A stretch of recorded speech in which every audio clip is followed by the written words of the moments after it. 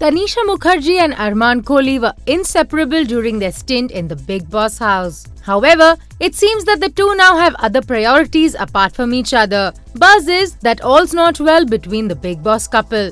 An insider reveals that Armaan was looking forward to seeing Tanisha at his first big CCL match on Saturday, where he was playing for the Mumbai Heroes. But Tanisha decided to attend an awards function on Friday night as her mother Tanuja was being felicitated at the event. She then flew to Dubai and had no time to attend Armaan's match. Armaan wanted her to come as it was his first public appearance after Bigg Boss. There are a few other CCL matches which will take place in the city. We wonder if Tanisha will make time to attend at least those matches. We'll just have to wait and watch.